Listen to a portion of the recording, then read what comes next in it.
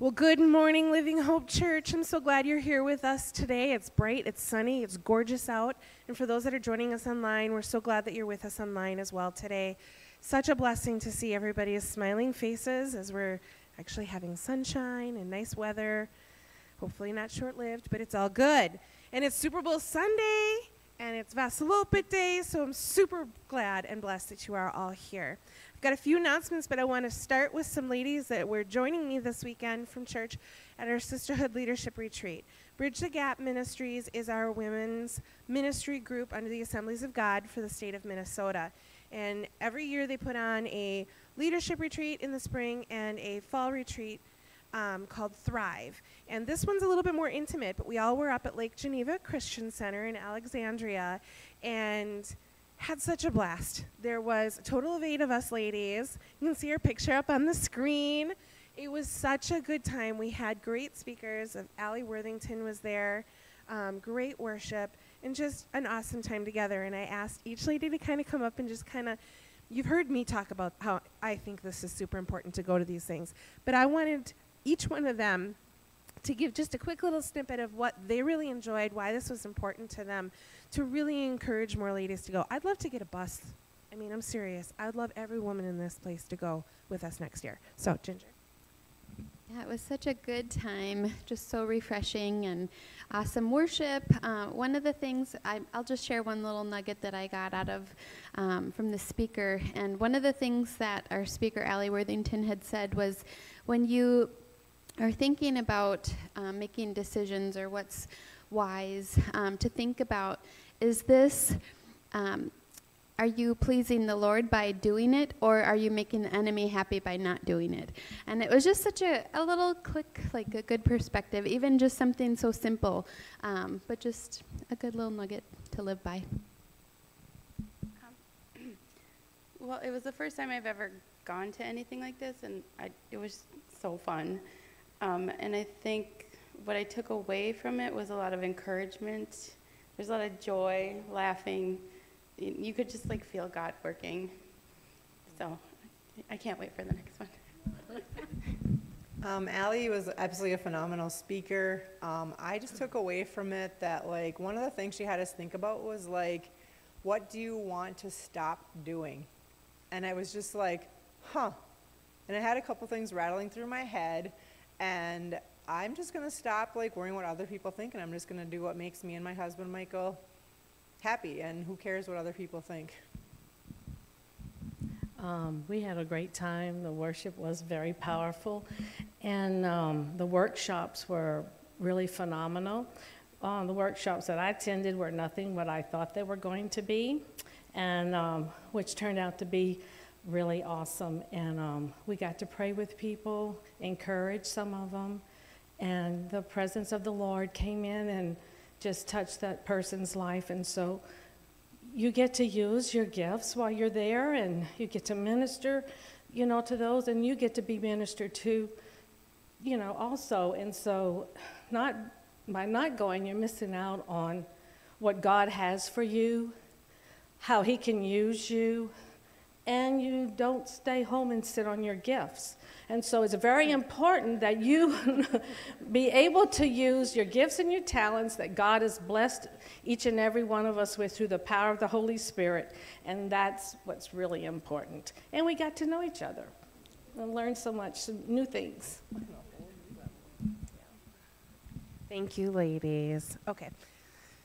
Not all of them really wanted to be up here. And I know there was somebody that was with us and is not here today, but she had a great time too. And her biggest comment that she made in the car on the way back as we were kind of recapping was how it's so important to hear somebody else speaking to other leaders about when you think you're stepping out in something God's calling you to do and you meet resistance.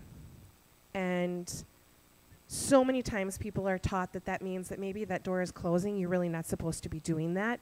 And really, that's not usually the case. The enemy wants to stop you. So the enemy's going to try to close those doors, and you just need to put your Jesus boots on and kick it back open. And I think that that's such an important lesson for people to hear, especially from another leader's mouth to a large group of other leaders, because it can be very discouraging and hard when you feel like things aren't going the way they're supposed to be in your head because you're doing something God's calling you out to do. So that was her little nugget. Awesome, awesome, awesome. I'd love to see more ladies go next year. Tickets right now are the cheapest they're going to be until February 17th. So if you're interested in going next year, please talk to me. I'll show you how to register for it and how we're going to do it to keep it as cheap as possible. But it is so worth it. Save that date. Mark it on your calendar. In that same breath, I just want to talk about that there is other retreats that are happening and coming up too, and I'll give more information on those, not necessarily today, but coming up because, like I said, there's always so much happening, and I'd love to see us just get super involved and closer to each other. Okay, and I'm not even shy that I have my notes written on the back of a piece of cardboard from a Cracker Box because I forgot my notebook at home. So it's all good. We're not perfect, right? It doesn't matter. Okay, today after service, we have our community meal. Please, we'd love everybody to come, even if you forgot about it or didn't bring anything, that's okay. There's going to be more than enough food. So please come and stay with us, fellowship with us. I want to jump to men's advances coming up. So you just heard all of us ladies. And there's a men's retreat coming up in March. It's March 24th through the 25th at Lake Geneva Christian Center as well. And their food is like dynamite, you guys. I'm like super jealous because they have great food. My husband went last year. He always had this stigma that, you know, there's all these crying people. And he's like, I don't have anything to do with that. It's not manly. That's not what happens at all. And I think sometimes if you've never been to a retreat like this, you really aren't sure what to expect. But it just is a really great time. It's a really great opportunity to really connect with the Lord, grow deeper, learn. You leave with lots of things you're still processing. It's worth the time together. Plus, getting to know each other more in the church here so we can be stronger together because we got lots of things happening in this world that we're going to need that. Colton Dixon is coming to the Mora High School in April, on April 15th. Tickets are $20. You can purchase them at the Rural Music website. And this is such an awesome opportunity to see such a great musician at such a cheap price. $20 a ticket is nothing nowadays. And he is a great musician, and he's got special guests, obviously, of Jordan St. Cyr, I think that's how you say it, and Apollo Ltd. Limited. It's going to be a blast. So I'd love to make sure that, you know, they have more people coming to see this thing than they have space for. I think that'd be way cool. On that same note, I just learned this in the car, and Pastor Steve may be getting mad at me because I'm going really long, but that's okay. I heard in the car today that there's this whole thing happening during the Super Bowl this year with commercials. How many watch the Super Bowl? How many watch it for the game? And how many watch it for the commercials? Right? Okay, so I really don't watch it for the game. I could care less about the game. Food, commercials, I'm there. This year, the commercials, they're doing this entire push called He Gets Us. A bunch of the commercials are all going to be about Jesus Christ. And this just kind of blew me away because the one that actually does all this organizing for the commercials during the Super Bowl, because this is like prime spots because so many people are watching, you are paying buku bucks for this. So it's a multi-million-dollar push that they have put together to do commercials for Christ. And their goal with this is to really unify people and to get rid of this stigma and quote-unquote agenda that they seem to think that Christians are pushing so people can understand who Christ really is. We're not stuffy. He's not mean. But to show this unbelievable love and forgiveness that he has. And I think this is so awesome. It just kind of makes me melt inside a little bit because this is huge to be happening during the Super Bowl because so many people are watching. So if you don't watch, maybe just watch for the commercials because it's going to be awesome. But I think that it's important when we are looking at all these events coming up. There's a reason for this. Revival is coming, amen? And it's going to come in a big way. So with that, we'll throw up the offering slide, and I'll pray as we get ready to head into worship. Nope, Pastor Steve's going to come up first. But the slide for the offering is up on there. Our website, livinghopechurchmora.com. You can go to the app, Living Hope Church Mora. You can download it. It is free. You can text Mora Hope to the number on the screen. You can send it snail mail, or we have offering boxes outside of the doors of the sanctuary as well. And with that, I'll do a little prayer, and then Pastor Steve. Lord, thank you for this opportunity for us to be here together today to worship you. I pray that as we're in worship, that you're opening our hearts today to hear your message, to touch on us, to hear what you are wanting to translate to us today, that you wash off all the junk of the world, and as we step forward today outside of this building and head into the next week, that you're with us, Lord, guiding our steps.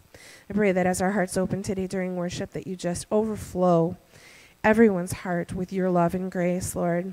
Healing of sickness, because I believe there's a whole lot of that to be broken. Blessing finances, blessing their hearts, but just overflowing so much that as they leave here, they're blessing others that they encounter, Lord. In your name, amen.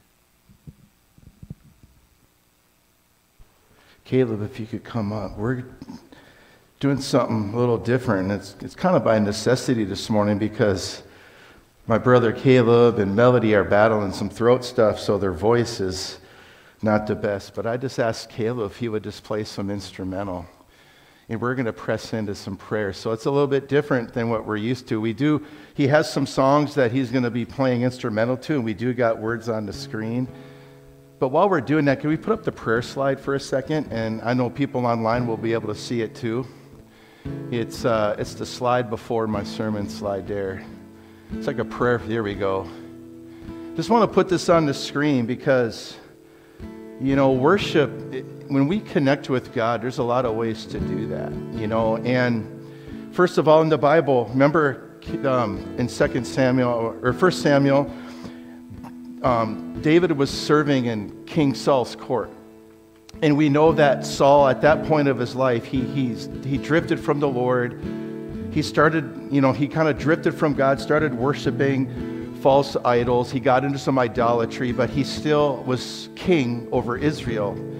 And because of what King Saul opened up in his heart and in his life, he was tormented by demonic spirits. And the only thing that would bring comfort to David, or Saul, was when David would play, like Caleb's doing right now. David was a harpist, and that was a kind of a guitar back in their day. And just by David strumming his instrument, was able to bring peace to King Saul's mind. Whatever was tormenting his mind, whatever was bringing confusion, and whatever was causing pain in his mind and in his heart and soul, was alleviated by just David playing the instrument. So I just thought, man, this is a moment where we get to press into like that as a church.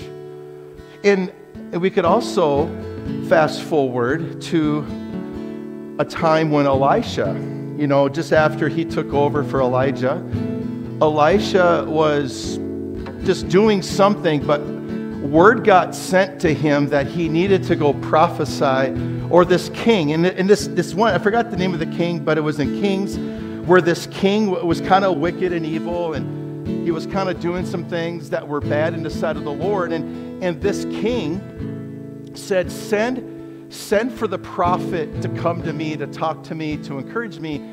And when the letter got sent to Elijah, he got mad. He's like, I don't want to go talk to this guy. I don't want to go, who you think you are, that I could just come but yet because of what the king, because of a relationship, the king, I think it was the king's father, it was the king that Elisha served, and he passed on, so the son's taken over the throne, he's wicked. So basically Elisha says, you know what, I will go to you, not because of you, but because of your dad. And Elisha shows up, and he's mad. Like, he's upset. He really doesn't want to be there. He really doesn't want to give the word of the Lord to this king. But Elisha did this. This is what he says. Bring me a minstrel. Bring me someone who can play an instrument. And it's like, because Elisha knew that in order for him to minister effectively, in order for him to hear what God wanted to give to him so that he could give to this king, required this. It required some worship. It required instrumentation. Because, the Bible says we open up the heavens and God comes down. And we know there's a prince and power of the air. And so music shifts the atmosphere. We could see that in Psalms 8 too, that worship and praise silences the foe and the avenger. And we assume that is just, the praises that come from our mouth does that. The thanksgiving that comes from our mouth does that. But also, the instrumentation of an instrument can shift an atmosphere too. And so that's what we're doing this morning, because Caleb can't sing, but he can still play his instrument. We're just going to let the music, just the presence of God, just hit you that way. And there's a slide up here that while Caleb is playing, and for those of you, I believe online, we have a way for you to see that. Here's some things that you can do while Caleb is playing. There's Psalms 51. You can get clean. Maybe you're carrying something in your heart today. Well, how do you get clean and how do you get right before God? Well, Psalms 51 and Psalms 24 gives you a pathway of how you can meditate on getting clean before God. What about protection? Maybe some of you today maybe you feel like you're under an attack. Maybe you feel like you're under warfare. Maybe you have a family member that's under warfare today. Maybe you feel like you're coming under some spiritual warfare. Well, take out Psalms 91 and as Caleb is playing, read that.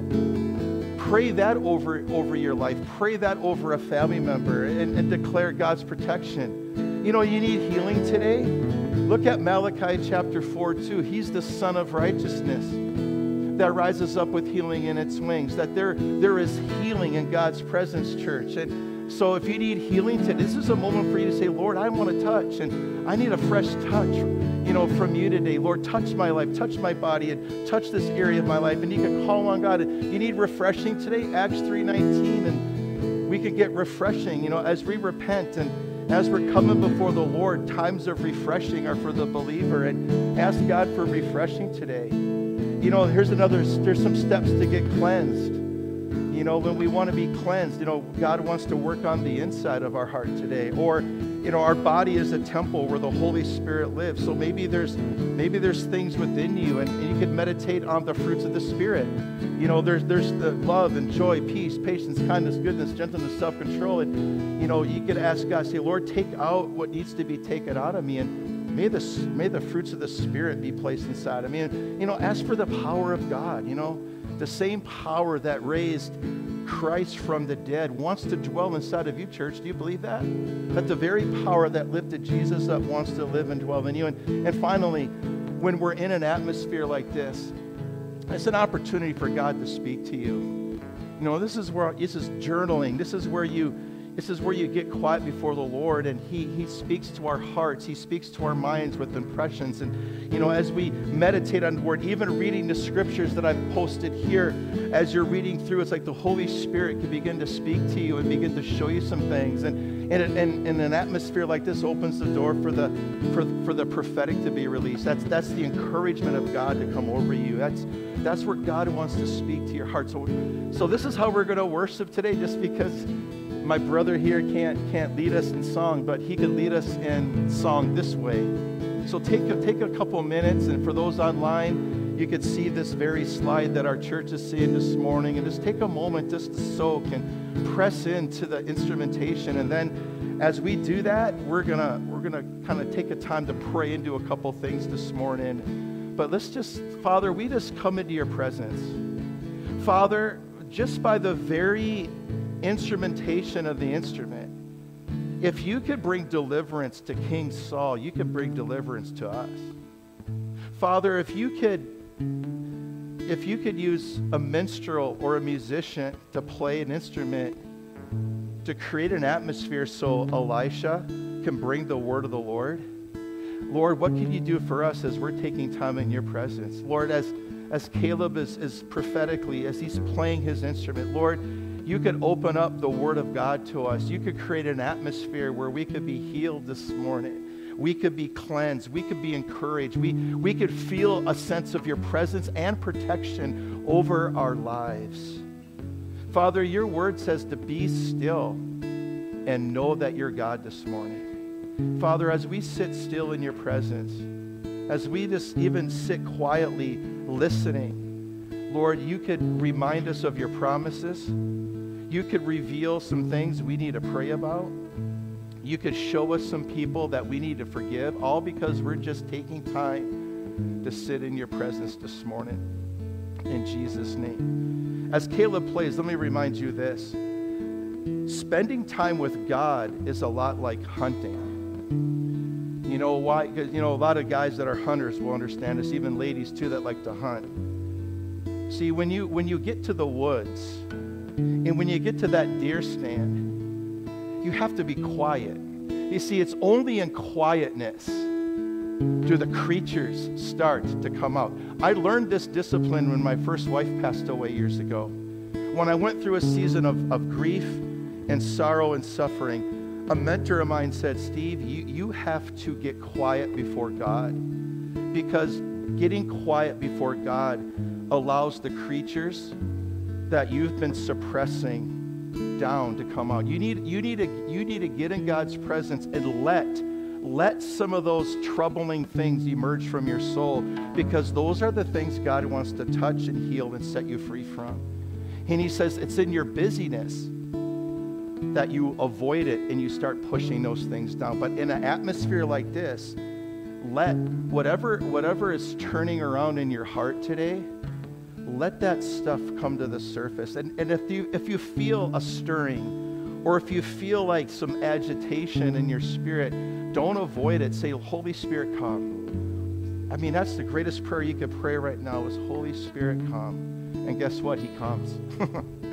He brings comfort. He brings healing. He brings revelation. He may bring some conviction. And whatever gets stirred up, just say, Lord, here's my offering. Lord, I give you this. I give you this pain, or I give you this unforgiveness. Lord, I give you this situation. So whatever you feel is turning around in your heart, don't avoid that. Take a moment to lean in, because it's only in quietness that these little creatures start to they want to come out, and God wants it to come up and out. So Father, as we sit in your presence, deal with the things within our heart right now. Deal with those annoyances. Lord, your word says in Song of Solomon, catch for us those little foxes that spoil the vineyards. Father, remove those little things that are eating away our fruit this morning, that are kind of etching at our heart, or things that are kind of annoyances or irritations in our life. Father, let this atmosphere begin to give us a safe place to deal with these things in Jesus' name. So I'm just going to let Caleb play for a little bit. Again, for those online, you have the same slide that our church has, and we're just going to encounter God in quietness and in his presence this morning.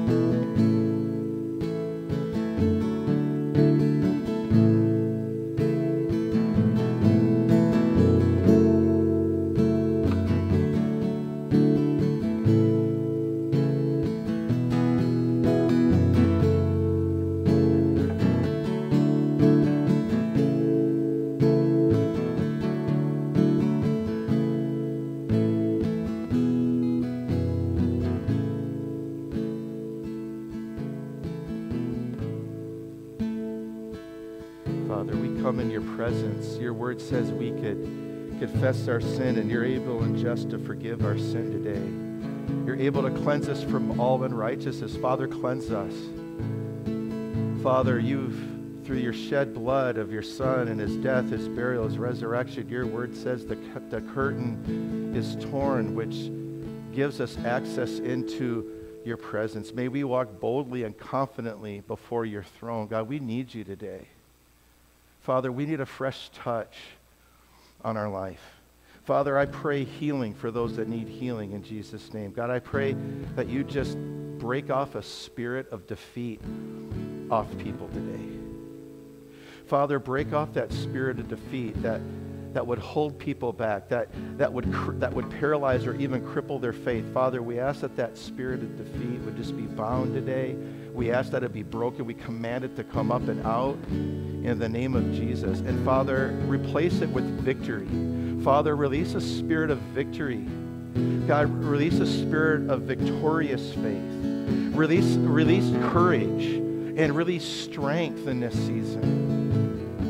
And so, Father, in the name of the Lord Jesus Christ, we come against any tormenting spirits that would harass people, even at the nighttime. God, those that have a hard time sleeping at night, those that are being robbed of rest, God, we just ask in the name of the Lord Jesus Christ that those spirits of torment would be bound and broken and removed. It says in Psalms 91 that we don't have to fear the terrors of the night nor by day, or the pestilence that stalks at night or by day.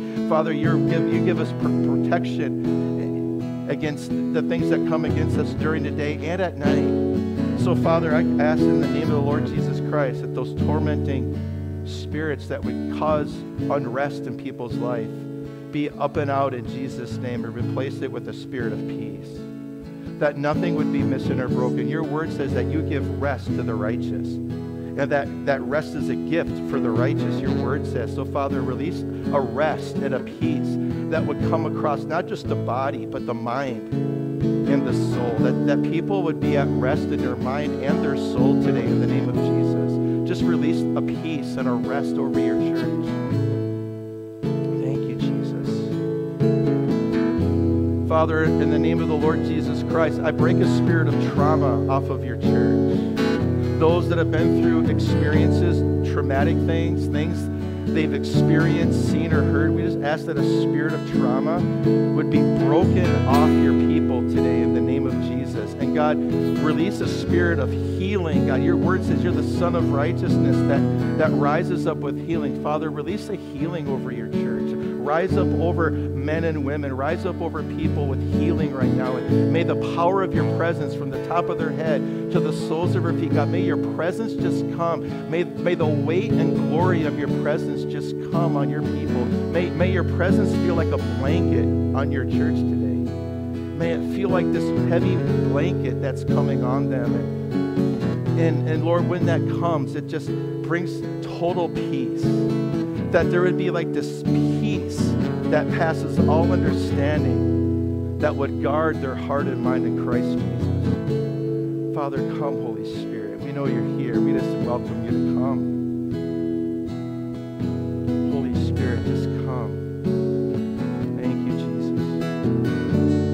The Lord is saying that there's nothing that you could do to push him away. He just loves you this morning.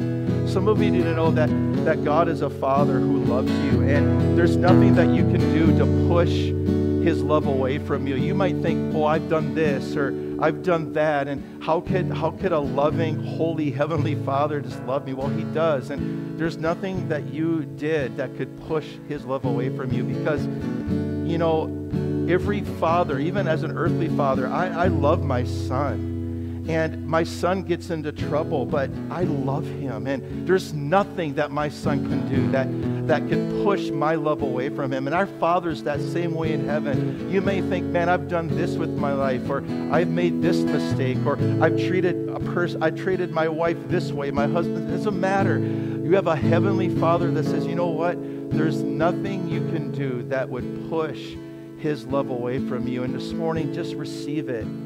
You know, Jesus was baptized in the Jordan River, and up to that point, he did nothing other than just go to get baptized by John the Baptist. And the Bible says the heavens opened and the Father, this is what the Father said to his Son, who didn't do a miracle yet. He didn't take the sins of the world upon himself yet. He was just a child that was raised in Nazareth, who was 30 years old. He had done nothing up to that point other than to say, look, John, I need to be baptized. The Father says, you are my Son, who I love and I am pleased with. That's what God says is you. That's what the Father says over you. You are my daughter, and you are my Son, whom I love, and I am well pleased. You know what? That's what the Father is saying over you today. The same word he spoke over his Son Jesus, he speaks over you. He is pleased with you, and he loves you. There's nothing that you can do that could push a Father's love away.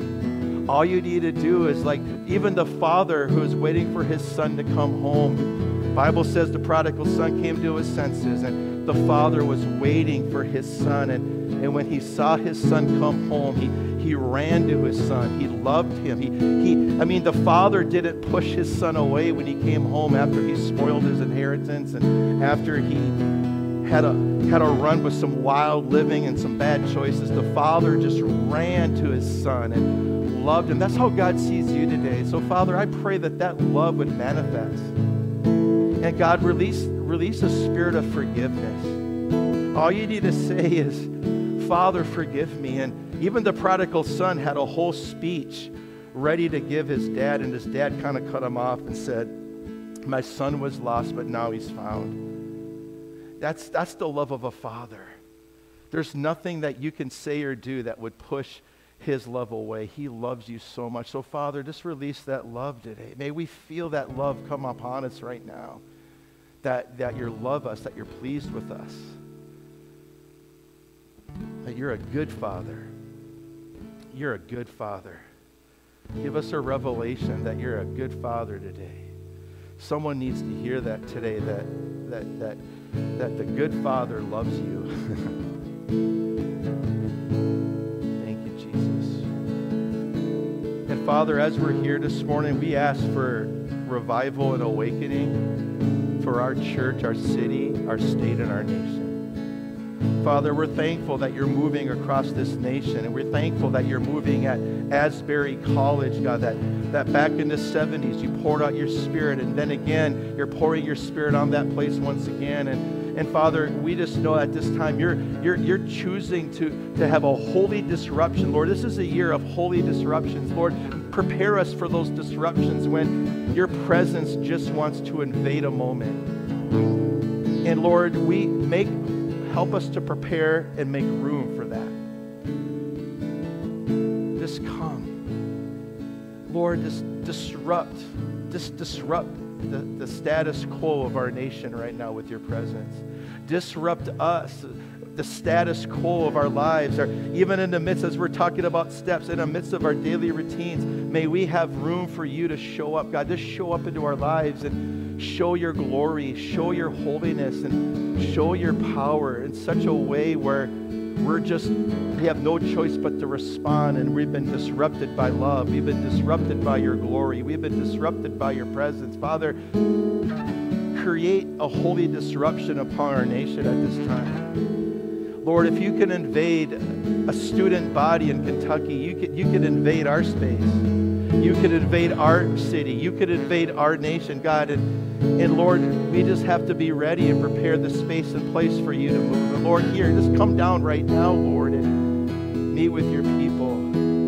Forgive us for our sins, Lord. Cleanse us for our disobedience.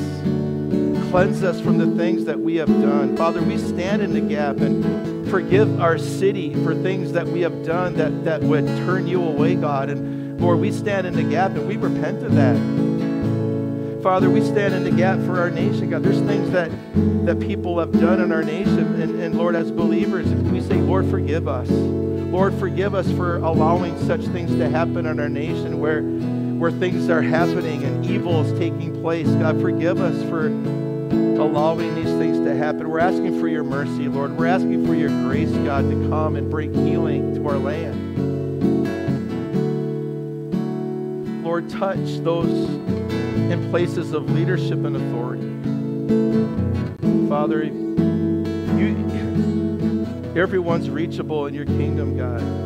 Whether it's a president, a mayor, or a governor, God, everyone's reachable. We're asking that you touch our leaders. Father, you showed up to some kings in the Bible, and there were some that repented and some didn't, but you still showed up, and you still tried to bring a word of encouragement to them. You still tried to display your love for them. You tried to show them the blessing of what it would be if they repented, but yet you still showed them the judgment if they didn't. So, Father, we're asking that you show up to leaders, show up to people in places of authority that have power, that have ability to make decisions, and Father, show up to them just like you would send prophets in the Old Testament to reveal to leaders, this is what happens if we repent. This is what happens if you stay the course that you're on. Father, raise up bold prophetic people in this year, in this season. God, raise up people to bring the word of the Lord. And Father, you're the prophet. So Father, if you're showing up to Muslims all over the world, if you're showing up to people all over the world as a man dressed in white, then Father, do that in our nation. Do that for our president. Do that for our governors and mayors and city leaders. God, show up in dreams and visions like you did of old and reveal yourself to them that you did the Apostle Paul on the Damascus Road. Father, you're still reaching people. You still love people, and you still can wholly disrupt their lives in such a great way to show them, look, I want to do this in your life instead of you doing that. Father, we know that you've set before us life and death, and Father, we're asking today that those that you reveal yourself to would choose life rather than death. So Holy Spirit, come. Holy Spirit, come. Touch your people. Father, bring awakening and refreshing to the churches, to the pastors, to the spiritual leaders of our land. Come, Holy Spirit. Father, as a pastor, I stand in the gap and say, forgive me. I represent pastors. God, forgive us for not making room for your Spirit enough. Forgive us, God, for not preaching the word bold enough. God, I stand in the gap for all the preachers of America, Lord, that aren't preaching the word and standing on the truth that they should. Father, forgive us, Lord. We know that there's strong rebukes of the shepherds and the pastors in the Old Testament. Father, may myself and others not be judged like that. And so, Father, help us, God, to stand for righteousness and truth, even though it may do persecution, God. But Lord, I know I'm not afraid of that, but I just stand in the gap for my other brothers and sisters that preach the word, those that are compromising, those that are afraid, those that are in it for the wrong reasons. God, I ask that you would just bring a cleansing to the ministry across the nation, that you would bring a purity back to the word of the Lord and bring a purity back to the churches. May there be a sense when people walk into the room, their glory is here, your presence is here, God. We want that. We need that, Jesus. Oh, God, you're so good. Thank you, Jesus. Thank you, Jesus. Jesus. Begin to pray for our city. Begin to pray for state and our nation. Just begin to ask God for a fresh touch and a fresh move of his Holy Spirit and his glory across your heart this morning. I know this is a different way of worshiping than what you're used to, but thanks for pressing in, because this God loves this. This is so rich this morning. I know it's a little bit different than what some are used to, but man, God is here this morning. He's ministering. I know he's revealing some things to you today too. This is what worship is. It's praising God. It's praying. It's listening. It's spending time in his presence. This is how revival comes. This is how transformation comes. This is what starts making you all. This is what makes all things new in your life, are times like this. Oh, Lord, just release your presence. Man, set people free today. Set people free, Jesus. More of you, Jesus. Lord, remove doubt. Remove fear. Remove worry. Something I want to share with you that we pray every Wednesday night at our church, and something the Lord's put on my heart we've been praying through the last few weeks is Goshen. that this is, we believe that we're coming into like a season where we're going to experience what God's people experienced in Goshen. Now, Goshen is a small little plot of land that Joseph got through favor with the Pharaoh when the Pharaoh was in charge. Joseph was able to get this lush, this best piece of land. It was a little piece of land, but it's a prophetic picture of prosperity and blessing in times of famine and in times of persecution. And it was Goshen was the place where God's people lived when Joseph died and when the Pharaoh died and then a new Pharaoh came into leadership. And then that's at the end of Genesis. Now we're into Exodus. And a wicked Pharaoh started leading and putting God's people in oppression, slavery, and bondage. But guess where God's people lived? They lived at this place called Goshen. It was a place where they had no plagues there. Come on, somebody. When the plagues were being judged on the Egyptians, the Israelites were being blessed and protected in Goshen. Goshen was a place where God protected his people. It was a place where he multiplied the things that God was doing. And it was a place where God just poured out his Spirit. It was a place like when the plague of darkness was released on Egypt, Goshen was the only place that was lit up. Come on, somebody. You know, so we've been praying that. I just released that over you in this season that God is going to lead you to Goshen. He's going to lead you to that place. And we're all a Goshen. When God sends us somewhere, we establish a Goshen where God has put us. This church is a Goshen for Mora. This is a safe place. This is a refuge. People get healed here. I just got word this week of a young lady I prayed with on New Year's Eve, and she sent me the brain scans in an email and says, hey, I just want you to know you prayed for me. Here's the brain scans. She showed me the brain scan before we prayed, and then showed me the brain scan after she prayed. She goes, I haven't felt this good in years. And you know what? She goes, God is healing me. And she goes, I wanted to show you the brain scans to prove it. See, God is touching people. We're getting calls for people that need deliverance and freedom. And see, this is a Goshen. This is a place that God has established as a refuge, a place where his glory is here. Some of you are feeling his presence right now. That's why people cry when they come into this house, because his presence is here. This is a Goshen. This is a place where God wants to do some things in your heart and in your life. Thank you, Jesus. So, Father, I pray, may we all experience Goshen in this season. Father, no matter what the world is going through on the outside, your people will always be spared and taken care of on the end. Father, we're all a Goshen. We're all a group of people as believers, God. When the plagues are being poured out on the nation, we're going to be protected in Goshen. We're going to be provided for. We're going to be taken care of. Even though God's people were oppressed, they were treated unfairly, but they always had Goshen to go back to at the end of the day. They were in Goshen. They were protected. They were taken care of. Even in times of persecution, God, you took care of your people. And Father, we claim that promise for us in this season. We believe, God, that when things start happening, God, that we're going to be a Goshen, that our home, our family will be a Goshen. And that's where the blood of Jesus covers the homes in Goshen. Come on, somebody. The blood covers you today, protects you today. So thank you, Jesus. Thank you, Jesus. Amen. Well, if you got your Bibles, I just want to take a couple minutes today to go through our series on steps. You know, we're on part 2 of steps. Last week we talked about how do you get a new beginning out of an impossible situation. Today we're going to talk about part 2 in our step series. What it is this the discipline. It's the disciplines of the faithful. If you got your Bibles, go to Joshua chapter 3 today. We're going to kind of look at a case study of different Bible characters, and this series came during our fasting and prayer. We had 21 days of fasting and prayer, and the Lord just started showing me these individuals in the Bible, that the steps that they took, and you see the results that they got. And we looked at David last week when God even told David, I'm not going to answer your prayer. I mean, how do you deal with that? How do you deal with the situation? And God says, you know what, David? you could pray, but I'm not going to answer that because of what you did.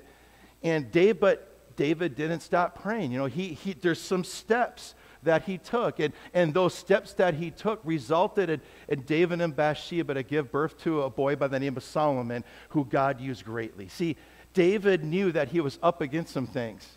He knew that he got a new beginning out of something impossible. Why? Because there were some simple steps that he took. And today we're going to talk about another guy named Joshua.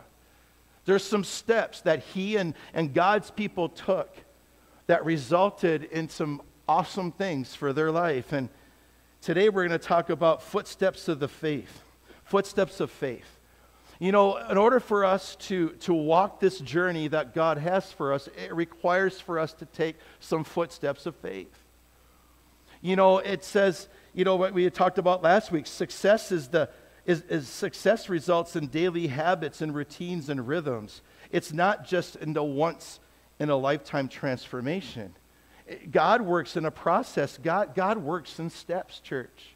And there's times when God will do something amazing. There's times when the breakthrough will come, the miracle will happen, and that does happen. But what we talk about is that the steps of the faithful, those that have a rhythm and a process that they're in, the suddenlies of God show up more often to those that are in a process than those that aren't.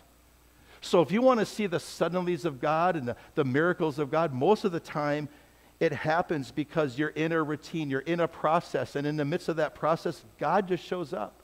And the suddenlies of God begin to be more evident and as you track that. And it says in Psalm 17:5, my steps have held to your path, my feet have not stumbled. And Psalms 37 talks about when the Lord delights in your ways, he makes your steps firm. And though you stumble and fall, the Lord upholds you with his hand. See, the steps of the faithful. God, as you're walking these steps, God is with you, God is for you, and he has steps that he wants you to take. And we also see in Deuteronomy chapter 2, verse 7, there's another step here. It talks about this, and this kind of goes in line with Joshua.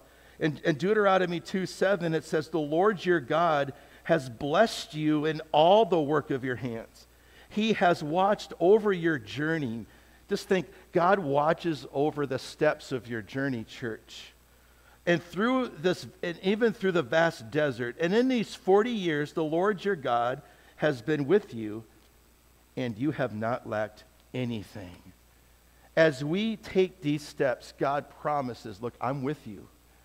And as you're going through these things, even if you're going through the desert, we're going to talk about that. Like, one of the questions we're going to ask today is, how do you get out of the desert? I mean, how do you get out of the wilderness? Well, there's some steps that you could take to do that. And the Bible also says the steps of the righteous are ordered of God.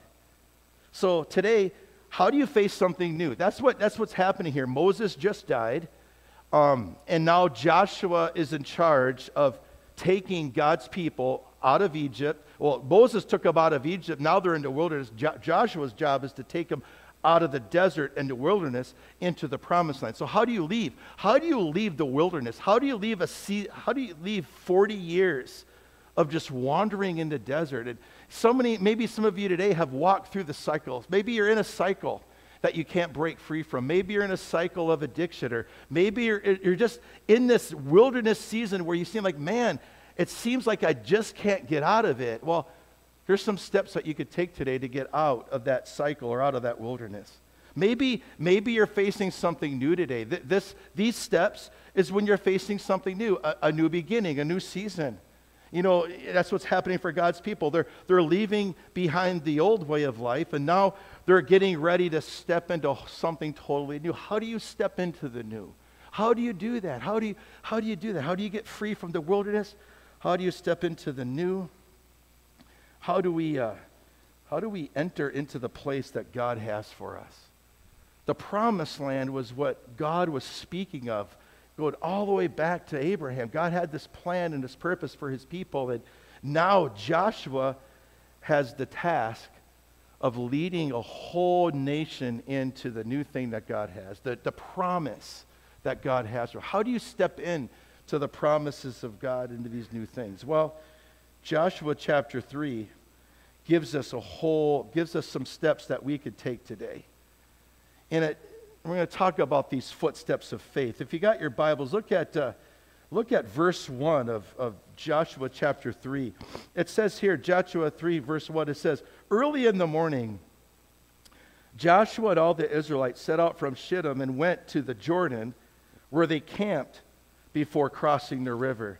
The first faithful step they took is they got up early. So why is that significant? Well, let me just explain why this is significant.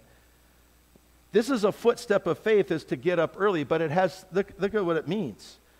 First of all, when you read in Scripture, Jesus, Joshua, Moses, a lot of the great men and women of God, it says in Scripture, even David wrote Psalms about this, that morning was the typical discipline that they would use to wait on God. It was the first thing they did. You know, David would get up early in the morning, and the first thing David did was to wait on God. He got up early and waited on God. That's a discipline. So we see that in Scripture, and then even church history, some of the great men and women of God, you get up early. It's a habit. It's a discipline. It's one of the most important steps is to put God first of your day. That the first thing you do before you set out on your day is that we're going to give time for God. And so we're going to get up early. It's that morning is that typical discipline. Also, Jeremiah says, why do you want to get up early? Jeremiah, Lamentation says, His mercies are new every morning, church. It's like every day's a new day. Every day's a new beginning. And when we get up early, we get to take the first bite of God's mercies. Like, you know what? You had a bad day yesterday. The good news is tomorrow there's a new day coming. And guess what? When you get up early, His mercies are new, church. His grace is there for you. His forgiveness is there for you. His mercies are new each morning. And Malachi 4 says the Son of Righteousness rises up with healing in its wings. And what happens in the morning is that the sun rises. And Malachi is talking about Jesus is the Son, the S-U-N. He's the Son of Righteousness that rises. And you know what? Every morning when we have a window up in our kitchen, and I get to see the sunrise in the morning. And there's just something about that. And I just picture, like, not only is God's mercies new every day, there's healing. There's a new healing. There's a healing. There's a resurrection that comes each day, and you get to take part in that. But it even goes deeper. If you go back to Joshua chapter 1, why did Joshua have to get up early? It goes all the way back here at Joshua chapter 1. Joshua's now leading Israel, and Joshua gets a word from the Lord. And it says here in Joshua chapter 1, after the death of Moses, the servant of the Lord said to Joshua, "Moses, my servant is dead. Now then, you and all these people get ready to cross the Jordan River into the land I'm about to give them to the Israelites. I will give you every place where you set your foot. As I promised Moses, your territory will extend from the desert of Lebanon, from the great river to the Euphrates, all the Hittite country to the great sea on the west. No one will be able to stand up against you all the days of your life. As I was with Moses, so I'll be with you. I'll never leave you nor forsake you.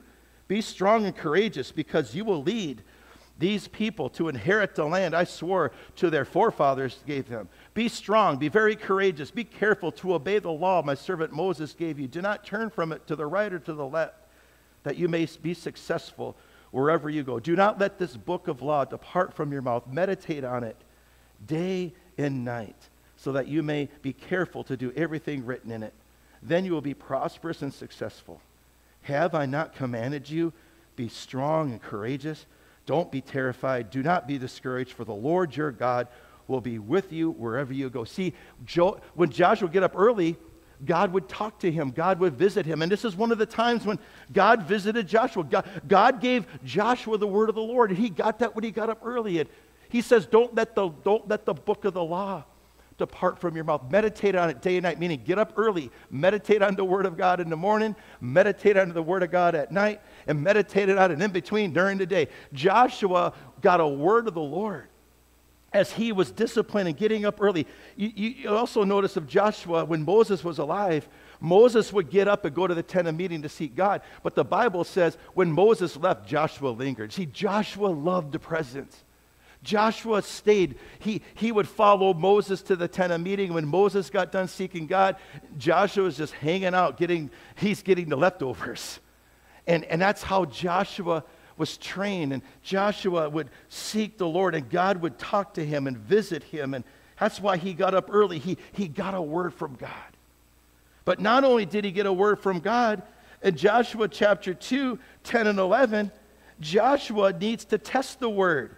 After Joshua gets this word, he has to say, after he got it, he ordered the officers of the people, he said, go through the camp and tell the people, get your supplies ready.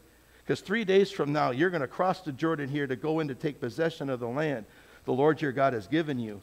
And then Joshua sent in some spies. Joshua ordered a couple spies, and he sent in 2 spies. And rabbinic tradition says, you want to know who one of the 2 spies were that Joshua sent in? He sent in his old buddy. Caleb was one of the 2 spies that Joshua sent to get a check on the land. Why? Because Joshua and Caleb were also sent as spies under Moses' leadership. And you know the story. Joshua and Caleb saw what God saw of the land. The sad reality is that if Moses would have listened to Joshua and Caleb, they could have avoided a whole lot of pain in the wilderness. So Joshua sends Caleb and another guy. See, Joshua and Caleb. The Bible says Caleb and Joshua had a different spirit. And Caleb was somebody that Joshua could trust. And Joshua says, all right, I got a word from God. Now I need to know if this word is going to stand, say, Christ. The Bible says, let every word be established by 2 or 3 witnesses. So Joshua is just like, you know what? He has to make sure, is this a legit word from God? So he sends 2 spies because he needs what? He needs a witness that confirms the word that God gave him. And what happened is they come back and they're in there in chapter 2, verse 10 says, they heard how the Lord dried up the water of the Red Sea, for you came out of Egypt, and what you did to Sihon and Og, the 2 kings of the Amorites, east of Jordan, whom you completely destroyed. When we heard of it, our hearts melted, and everyone's courage failed because of you, for the Lord your God in heaven above and on earth below. So Rahab is saying, look, what Rahab's getting the pulse of the community. He says, look, guys, my people are afraid of you. So Caleb's taking note of this. Caleb, I'm sure Joshua said, look, I got a word from God. I need you guys to check it out. And then when Caleb comes back and the other guy comes back, it says, when the 2 men started back, they went down out of the hills, forded the river, came to Joshua, son of Nun, told him everything that had happened to them. And they said to Joshua, the Lord has surely given the land into your hands. All the people are melting in fear because of this. See, Joshua got up early. He sought the word of the Lord, got the word of the Lord, sent out a couple spies, said, look, I need some confirmation. I need to know if we're going to do this. I need to know if what God is saying to me is true. The spies come back, gives them the report of the Lord, and then we see that preparation time is coming.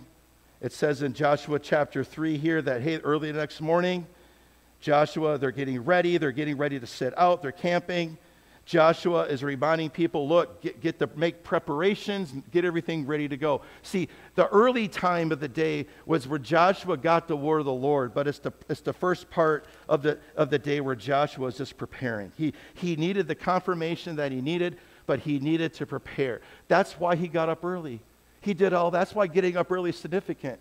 That's why we got to put God first. It's like Joshua's like, look, I got the word of the Lord, and now I got to prepare myself. And now we have to take the next step. Is once you get up early and take that step, now the next step is in Joshua 3:5, consecrate yourself. So we're going to get up early, but the next thing they had to do was consecrate themselves. What does that mean? It means that it says here in Joshua 3:5, we consecrate yourself. For tomorrow the Lord will do amazing things among you. That word consecration means to set yourself apart. It's a term used for cleansing. It's used for changing of the clothes. It's a type of worship. It's a ceremony. It's a ritual. But consecration means, okay, we got the word of the Lord, but now we have to prepare ourselves. It's kind of like a prophetic act. Like they're getting themselves ready. They're changing their clothes. It's like a picture of, I got some things inside my life that I got to deal with. It's a form of repentance. And another type of consecration you'll see later before they go to Jericho is they needed to, some people needed to be circumcised. Like there was something, it's a picture of Paul says circumcised the heart. Like there's some things in us that God wants to take out of our life so that it won't hinder the promise and the word from coming to pass. So Joshua would say, look, before we set out on this journey, there's some things you got to take care of in your heart and your mind. You got to get yourself committed.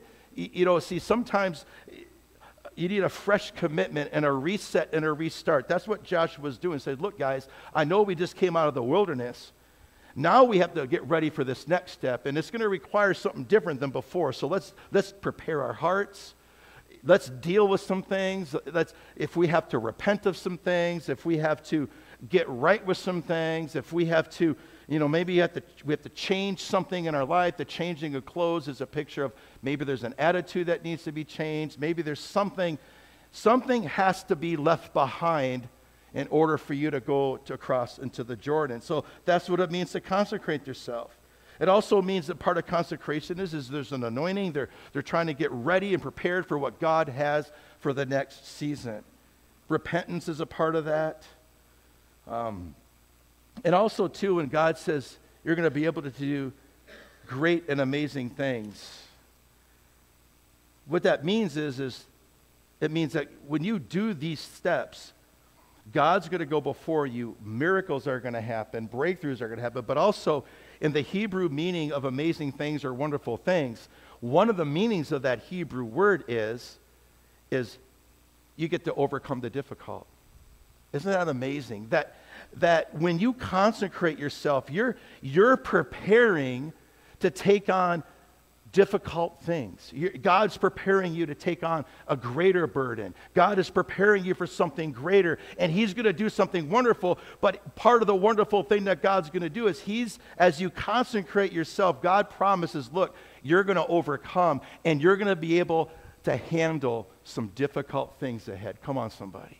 God loves you enough to prepare you to handle the difficult things that He has in store for you. And the only way you're going to handle the greater is consecration, is making yourself ready, getting yourself to a place where, God, I'm ready for this challenge. And you see over and over, God was reminding Joshua, be strong and courageous. Be strong and courageous. Why did God have to remind Joshua of that? It's because maybe there was some fear that Joshua had too. Like the fear of Moses was a great leader, and who am I in to step into those big shoes? And it's almost like God is saying, look, Joshua, you don't have to step into Moses' shoes. You just got to step in your own and be confident in your own shoes. Because I'm going to be with you. I'm going to help you. I'm going to guide you. And so, but God is promising, look, I'm going to prepare you for the difficult. I'm going to prepare you to do these things. And when you follow me, you're going to see me. You're going to see victories. You're going to see things change. You're going to see lives change, cities conquered. It's like God is reminding them, I got all these amazing and wonderful things that you do not know yet, but consecration is what prepares us to handle the difficult assignments that God is preparing for us. So these footsteps of faith means I'm going to get up early. I'm going to consecrate myself. Then in verse 2 and 4, then we're going to follow the ark. We're going to get up early. We're going to consecrate ourselves, but guess what? We're going to follow the ark. What does that mean? It's the presence of God. The Ark of the Covenant is a picture of God's presence. It's God, the ark would always go out in front of the people. And when Moses was alive, the presence of God was a cloud, a physical cloud by day. It was a fire at night. And whenever the cloud was moving, they would move. Whenever the fire was moving, they would move. Whenever the priests would carry the ark, when they would go out in front of God's people, it's a picture of we're putting God before the problem. We're putting God before this. God is in front of us. And Psalms 23 says He's what? He's our shepherd. The Lord is my shepherd. I shall not want. God is out in front of us. God is going before us. And guess what? Our job is to follow the ark. We're going to get up early, consecrate ourselves. We're going to follow the ark. We see that look at it here in verses 2 and 4. It says, when you see the ark of the covenant of your God and the priests, the Levites who are carrying it, you are to move out from your positions and follow it. Then you will know which way to go. See, if we're going to know where we're going to go in the next season, we got to follow the ark. We got to follow the presence. And that's what Josh was saying. Look, you're going to know where to go when you follow the ark. Because when God's out in front of you, he's going to show you places that you haven't been before. And that's why they had to follow the ark. And then it says this, but keep a distance between 1,000 yards between you and the ark, and do not go near it. When we follow the ark, we're basically putting the presence of God before the problem. God's people back then had a presence-first mindset. Like, God is first, and then we're going to follow. They always put the presence of God before the problem. And when you read in Scripture, when people tried to do their thing instead of God's thing, it never ended right. So, but our job is to follow the ark. Our job is to follow the leading of the Lord. And that's what the picture of the priests carrying the ark represents, is that the priests carried the ark. God is going in front of us, and we're going to follow behind it. We're going to be led by God. And why did they put these specific things of you have to follow so many cubits behind? It's because the illustration there is this, is God doesn't want you to get too far behind, and God doesn't want you to get too far ahead. God wants you to stay in a rhythm with him. He's going to lead. He is the shepherd, and you don't want to get too far behind him, and you don't want to jump him, because he's the one who knows where you need to go. So if you get ahead of God, you may end up going the wrong way. But if you stay within a distance, part of it's honor and reverence that we also know in the Bible, that if you got too close to the ark, and also it's a picture of you can't be careless with the presence of God. So many people act carelessly with the presence, and this little command is simply saying, look, we're gonna stay in a rhythm. We're not going to get too far behind. We're not going to get too far ahead. We're going to follow, and we're going to maintain a distance of reverence and honor, because some people tried to touch the ark and they died. It's just a reverence thing, that God is holy and reverent, and we don't want to get too careless around the presence of God. So that's why they had that there, and they're following the ark, and we see this in the New Testament. Galatians 5:16 says, we walk by the Spirit. That's what this is a picture of. We follow the ark because we're walking by the Spirit. Galatians 5:25, we live by the Spirit, so let's keep in step with the Spirit. That's what this is a picture of. So we're getting up early. We're consecrating ourselves. We're following the ark. What do we do? Finally, you got to stand in the river. There comes a point when you could get up early and you could consecrate, you could follow God's presence, but there comes a point when God leads you to the river's edge, and God's presence is going to go through the river. It was at flood stage. It was almost like, how are we going to get across the river? It's at flood stage. It's at harvest season. How are we going to get it across? Well, you have to step into the river. It's a risk. At some point, you gotta step in.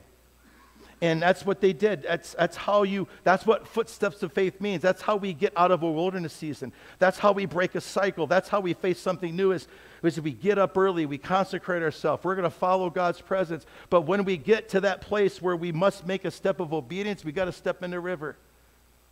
Just like God's people had to step into the Red Sea. Come on, you want to get delivered, you got to get through that Red Sea. You just can't stand on the edge. In order to get your deliverance, you got to step into the Red Sea. Now God is saying, you want to get to the promised land? You got to stand in the river. We got to get into the river. What is that a picture of? Again, the ark is a picture of God's presence leading us, but standing in a river is a picture of being immersed in the presence of God. It's a picture of baptism. It's a picture of God's presence. It's a picture of the work of the Holy Spirit in our lives. It's a picture of an obedient step, and it's an important step. You know, John the Baptist was baptizing people in the Jordan River, and Jesus was baptized in the Jordan River. And it's a picture of new beginnings. It's a picture of you know what, the old, now finally the old is going to be gone and the new is going to come. And if you want to step into the new that God has, we got to get into the river, and we got to stand in the river. And we got to let God's presence touch us. And also I'm reminded of Naaman. You know, Naaman had to go wash himself in the river, and he got healed in the river. this standing in the river, it's like, it's an obedient step of faith, but it's a risky one because the river's at flood stage. It's kind of like, okay, what do we do? But yet there is a testimony that they have in the past of, okay, I remember when Moses, he had the staff and he raised up his hands and the Red Sea parted, we walked. So there is a testimony they have of, okay, well, maybe if the priests are out in front of us, just maybe will God part it for us too? That's exactly what he did. But they had to step into the river. In order to see God work, and in order to see God move, church, they had to physically step in the river. God didn't say, look, come to the river and stand and watch God do it. No, it was in their step of obedience that God did his part. And that's the risk. That's the obedience. That's the faithful step that we need to take. And John's baptism pictures repentance and cleansing. Jesus' baptism is a baptism of power. It's like the heavens opened, the Father's voice spoke, and the Holy Spirit came down and rested and remained on Jesus. And Naaman washed in the river and got healed. But we also see in Joshua 4:10, there's an interesting commandment here. In Joshua 4:10, it says, now the priests who carried the ark remained standing in the middle of the Jordan until everything the Lord had commanded Joshua was done by the people, just as Moses had directed Joshua. We're going to stand in the river, but we need to stand in the river even if it's uncomfortable. Is that they were told to stand in the river until God finished the work that was commanded. Are you willing to stand in the river? Are you willing to get into a place with God? Are you willing to stand and remain in God's presence until the full work of healing is done, the full work of transformation is done, the full work that God wants to do in you and through you? Are you willing to stand? And no matter, it's uncomfortable.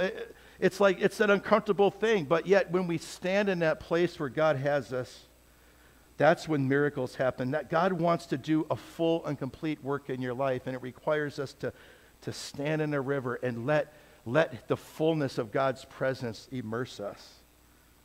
And then we see the complete deliverance in Joshua 4:15 through 18. It talked about that once they stood there and they did what was commanded, then they were commanded to come up and out. They were commanded to come up and out of the Jordan. And that's a picture of this. It's a picture of God taking his people out, and bringing freedom, bringing healing, bringing deliverance. It's a picture of the power of God moving. And what God did in the past, he did again. He parted the water so they could cross it into the promised land. And it's a picture of God's power. And we see that in Psalm 66. Psalm 66 gives us a little snippet. It says in Psalm 66, verse 6, he said, he turned the sea into dry land. They passed through the waters on foot. Come, let us rejoice in him. It's like God is doing something new, and he's doing something new for his people, and it's because they were willing to stand and remain in the river. And once the work was completed, God says, now it's time to come out of the river and come into that new place that I have. Caleb, could you come up, and we're going to close service out. And as you stand in the river and remain in the river and let God do a work in your life, and when you come up and out of the river, Joshua 5 verse 1 says this, now when all the almighty kings west of the Jordan and all the Canaanite kings along the coast heard how the Lord had dried up the Jordan before the Israelites until we had crossed over, their hearts melted and they no longer had the courage to face the Israelites. What happened was as God's people obeyed these steps, there was a testimony on them that God released to the enemy, saying, look, these are people that are walking in power. These are people that are walking with God. These are people that the presence of God has got out in front of them, and they've obeyed. They're staying in the presence. These are people that are trusting God completely. And God went before them and created a testimony that says, look, these are people that you got to be careful of. And Rahab confirmed that too, and the spies came back, that people were melting in fear because of God's people, because of what God has done. That's why we got to stand in the river. We want to stand in the river and stand there as long as it takes for God to do a work in us, so that when we come out of the river, the world recognizes that we are different. The world recognizes that there's a power that rests on our life, and there's a grace that rests on our life. And then finally, there's a testimony that rests on your life. You see, when they completed these steps, the footsteps of faith are ordered by God so you could cross over into the new God has planned for you. The best step is a step of faith to trust Jesus today. And that's what God wants us to do. And these steps are also for someone who's new to the faith, because we need to trust Jesus. And that's what these steps are. It's all about coming back and trusting Jesus again. And for those of us that have followed him, we have to realize that these steps, they were ordered by God for Joshua. And the key to this, the key to the disciplines of being faithful, the key to this step series is that God speaks to people differently. And how God spoke to David in his situation, God spoke differently to Joshua. And these are steps, and we know that these steps came from what? They came from Joshua spending time with God, and God spoke to him. Look, Joshua, I want you to get up.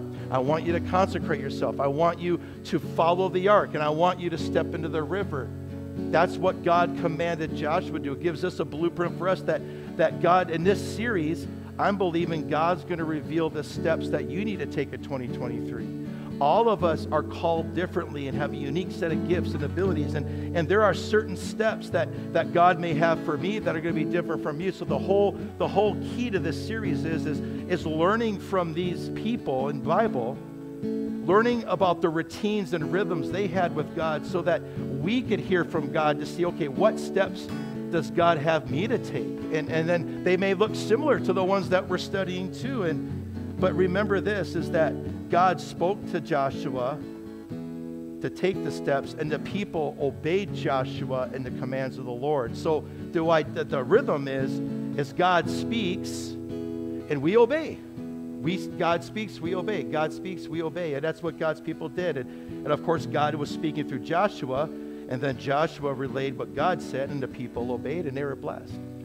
So that's how these steps work. We hear God and obey God. And finally, when you take footsteps of faith, don't forget to pick up a stone along the journey. Don't forget to stop. And that's what happened as they were standing in the river. Joshua told them to pick up some stones. Why? Because when you're on a journey of faith, the stone is a testimony. Joshua said, look, pick up some stones, and I want you to take these stones with you. So when you're on a journey of faith, don't forget to pick up a stone along the journey. Why? Because God wants you to remember some things. We see that in Joshua 4, verses 4 through 7. It says here that, what do these stones mean? Joshua says, tell them that the flow of the Jordan was cut off before the ark of the covenant of the Lord. When it crossed the Jordan, the waters of the Jordan were cut off. These stones are to be a memorial to the people of Israel forever. And then it says later at the end of chapter 4, it says, in the future, when your descendants ask their fathers, what do these stones mean? Tell them, Israel crossed the Jordan on dry ground. For the Lord your God dried up the Jordan before you until you had crossed over. The Lord your God did to the Jordan just what he had done to the Red Sea when he dried it up before us until we had crossed over. He did this so that all the people of the earth might know that the hand of the Lord is powerful, so that you might always fear the Lord your God. Don't forget to pick up a stone on the journey. It's your testimony. Joshua said, I want you to pick up a stone. I want you to carry the stone. And then when you cross, I want you to set it down. That's how we use our testimony. We pick it up, we carry it, and sometimes we have to set down our testimony. And then Peter writes in one of his letters later in the New Testament, Peter says, we're all a standing stone. We're all a memorial stone. See, the stones that Joshua had these people pick up, Peter is saying, as believers in Christ, all of us are a standing stone. And what does that mean? It means when people look at your life, they got to ask the question, what happened here? What happened here? See, our life is a story. We have a testimony to share. And when we take our testimony and when we carry it to where God wants us to carry it, and then there's times when God says, I want you to plant it. I want you to put that testimony down. Why? It speaks of what did God do here? He saved me. He set me free. It's your story. We're all a standing stone that represents what God has done. And we are to take the testimony and carry it. And at times we are to put that testimony down. And people, your kids should someday, when you have kids or grandkids, your kids should say, what did God do in your life? I mean, that's the message of the standing stone is, what has God done for you? And how has God helped you? And see, we're all a standing stone that we take, we carry, we put it down. And there's times people, see, the world is looking for Christians that could be a standing stone of them, or they can say, hey, what had God done in your life? How did you get healed? Or how did you get set free? How come you don't drink anymore? How come you don't smoke anymore? How come you don't do drugs anymore? How come you don't do this? How did you get out of debt? I mean, the testimonies are endless, but the world wants to look at your life and they want to ask the question, what do these stones mean? What does it mean to follow God? What does it mean to be faithful? Well, we have the answer, church. And that's what Joshua wanted. He wanted them not to forget. Guys, when you're on the footsteps of faith, pick up a stone, and when we get to the other side, we're going to build a memorial. We're going to remember what God did, because someday our kids and our grandkids are going to ask the question, what do these stones mean? And that standing stone, it's a reminder to them, oh, let me tell you what God did here. And then also Joshua said, before the water covered up the stones, Joshua built another memorial in the river that was hidden. So it's like, not only is there a visible standing stone to thank God that he built a memorial before the river came back to flood stage.